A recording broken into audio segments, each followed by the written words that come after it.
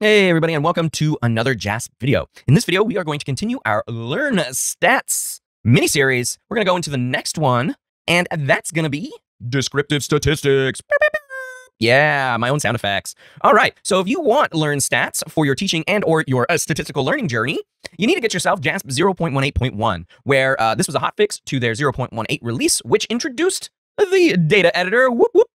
So if you want to engage with Learn Stats with me, then you just go to the plus option because all of these modules are pre-installed. You just need to press the check button and there it is. You check it and you're good to go. So again, 0.18.1 for all machines to be able to get the Learn Stats module. All right, so let's jump in to the Learn Stats module. And I've got previous videos on all these. We're just going down the list in each of these videos. We're going to click on Descriptive Statistics.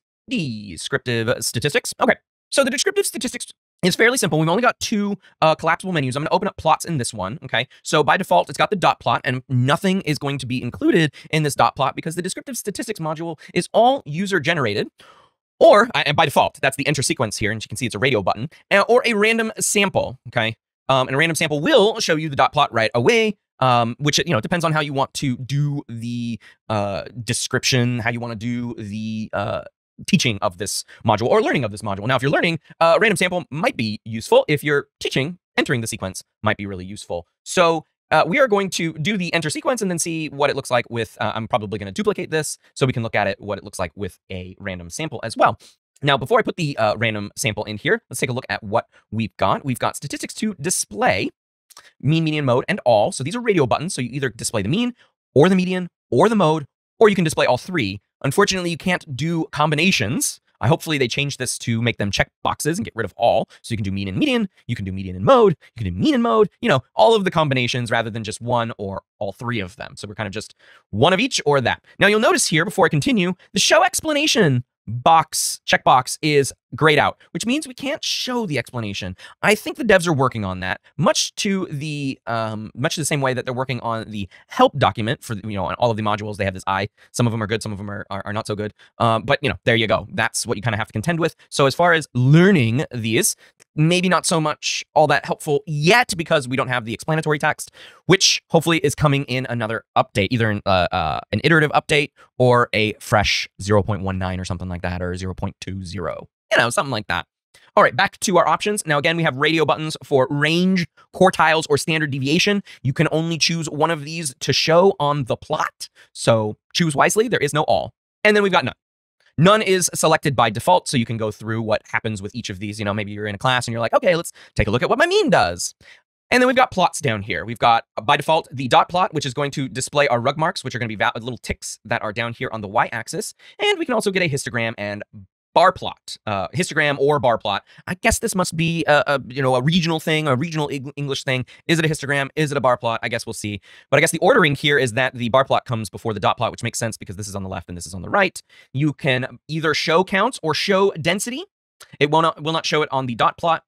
You can display rug marks, which again will be those little ticks at the bottom of the y-axis or x-axis, excuse me. And then you can do histogram bin width. By default, it will be Sturgis, but they've got Scott, Doan, or Doani, Friedman, Diaconis, and then manual. And if you do manual, then you will have the opportunity to select your own bin width. Now, if you are one of my students, you learn how to set your class intervals or bin widths first, and then you can choose how to graph that, right, with your bin width. Now, the number of bins is just counting those class intervals. So you go, okay, so if I did by twos, my class intervals are by two. So how many do I have in this range? 1, 2, 3, 4, 5, 6, 10. Okay, 10. That's how you make it, right? So that's what would work. And then finally, you can change the palette, colorblind alt, Viridis, ggplot2, and gray. Gray would just be grayscale. Okay, so no color, right? So by default, it is the colorblind palette, although we'll have to see what greens and reds or shades of red are doing on this graph to see whether or not we need colorblind alt, right? This is useful if you've got colorblind members in your audience. Okay, so let's enter some sequences and see what happens with the histogram bar plot and the dot plot. So I'm just going to do values between 1 and 10, and I'm going to just randomly pick numbers, and all you have to do is put a comma in between them. Not a lot. No, just I guess 1 and 9 because I don't feel like touching numbers. Okay, so nothing's going to change on your plots. I wish there was less space in between. I think something might appear in this space. My statistics will appear in these spaces. So it does feel a little odd here. But you can see then you've got Command Enter to apply. Well, of course, I'm on a Mac, so that is definitely going to be Command Enter. If you are on Windows, this will show Control Enter to apply. Okay, so CTRL, Control Enter to apply. You have to leave your cursor in there. You see it's blinking right there. I have a couple of numbers that I did not put a comma in between. Let's just double check here. I'm going to slowly go through this magnified so I can see it a little bit better. Looks like I've got a bunch of single-digit values, all separated by a comma. All right, let's hit Command Enter, Control Enter. Okay, and there we go. We've got our bar plot or our histogram. Now show counts, it's going to call it a bar plot, I guess, but if I did show density, it might convert this to a histogram. I'm not entirely sure what it's going to do, but here we have our observations. Not entirely sure why our rug marks aren't showing. And that might be for the random sample. That might be for the random sample. And then here we have our dot plot. Now, if you're not familiar with a dot plot is pretty much like a stem and leaf plot, where we've got the stem, which is 0, and then we've got the leaves, which are the dots themselves. So these are the amount of these are the amount of 1s that I have. These are the amounts of 2s that I have. I mean, it's really just another way to show frequency that shows countable frequency as opposed to a bar plot, which is sort of continuous frequency. All the values for between 0 and 5, let's say, for the value 5 appear in here. But of course, there are 1, 2, 3, 4, 5 here. And that's going to be our mode, it looks like. I didn't do that on purpose, but you know, there you go. Let me see. I'm curious. Can we edit these? No, we can. They're only images. They're not the normal plots that you get in like your descriptive statistics where you can edit the Y and X axis. It's an image. Okay, so be aware of that. You cannot change the counts, the Y axis or the observations, depending on what you do here. I don't think you'll be able to do it if we did random sample anyways. Okay, so let's show some statistics. So we've got our plots. Let's show what it looks like when we show mean by itself. Okay. The mean is of 4.85, all right? And it puts the vertical line there, and then it does it here. And then on a dot plot, it puts a diamond, I guess, okay? 4.85. Let's show the median. Median is going to be this green color, and they're all different colors because when you see I select all, they will be all like that. How many observations do I have? That's so funny. The median is 5. I love it. The median and the mode are going to be the same. Excellent.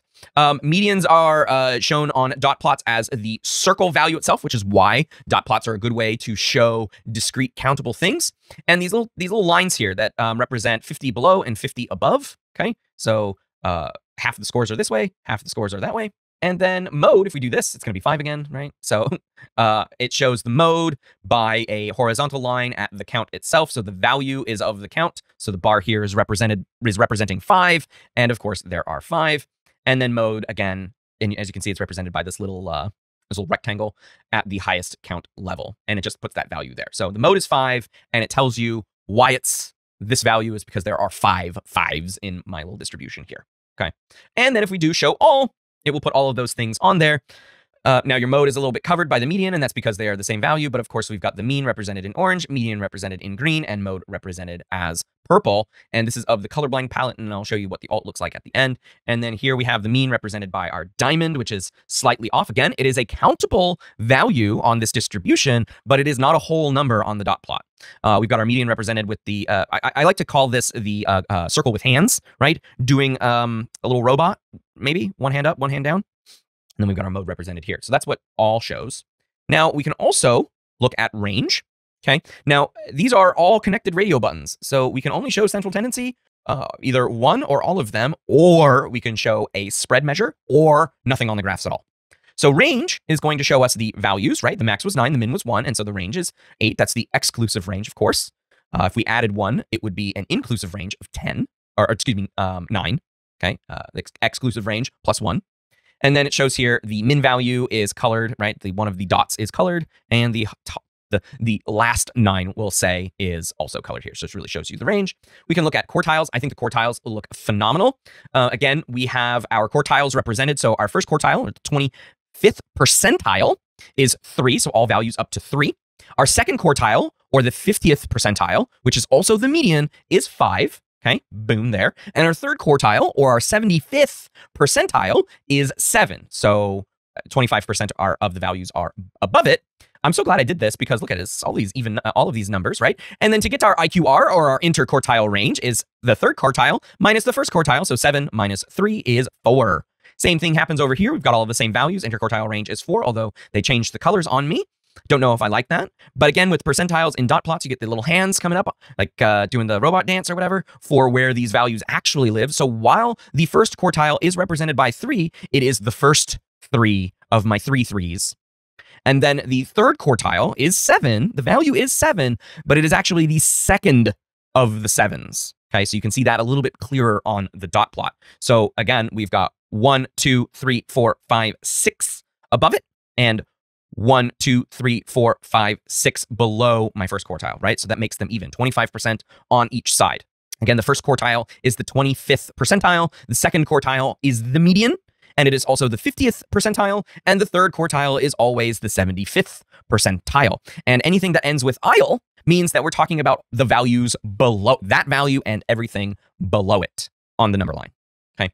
And then we can also get the standard deviation, which is going to block out here our plus or minus 2 standard deviations represented in orange and brown here. So plus or minus 1 is orange and plus or minus 2 is represented as brown. And you can see here that the graph, the plus or minus, or the minus 2 standard deviations from our mean of 4.85 is actually lower, less than 0, which is not displayed on this graph. And these lines represent exactly where they are on the number line here, right?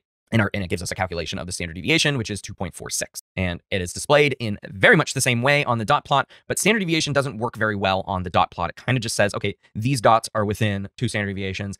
These 2 6s are fully within 1 standard deviation above the mean. And these 4 7s are kind of as well. But what about these 5 5s? They're getting split here. Now, we don't have any issues with these 3s and 4s or these 1s and 2s. That line goes neatly in between them. But then we have this issue here. So dot plot's kind of a bummer for showing these kinds of exact values, which is why you would usually use a histogram for this. And then, of course, we can do none. And that goes back to where we were at the start. So we have show counts for the histogram, or we have show density, which is going to change the bar plot. I wish that said histogram / bar plot. Rug marks aren't displaying either. And show density does not work. Okay. All right. So there's a little bug there. Oh, maybe because I have the bin width not set. No. No, it does not display the density function. So that's something to either, maybe that's a part of the enter sequence data input issue. Maybe that. Okay. So let's duplicate this. Let's just add. Okay. So it's going to duplicate everything that I just had. But I'm going to do a random sample so we can see the difference. Okay. Oh, I can only have one. Okay, I think I can scroll up. Yeah, okay. So we're going to scroll up. It's just going to say copy of descriptive statistics. And so it just did a random sample. Now, I wasn't going to put 100 numbers in, but by default, the sample size is 100.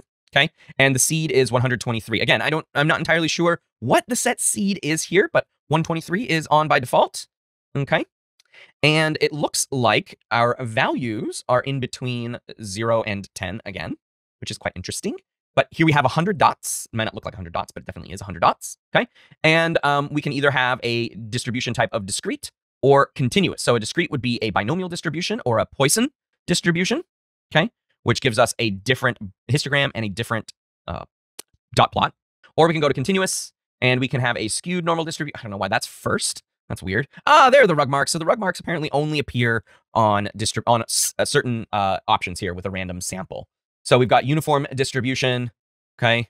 Or we can have just a normal fancy, this is. Okay, and so the values do actually change. So it really just depends on what kind of distribution you want to show. And then, of course, the mean, median, and modes are all going to change. Ah, normal distribution changes this to histogram. There we go. And so we can change the histogram and it will show the density. It won't show the density on the dot plot, though. There you go. That's why I didn't show it on my enter sequence. Good to know.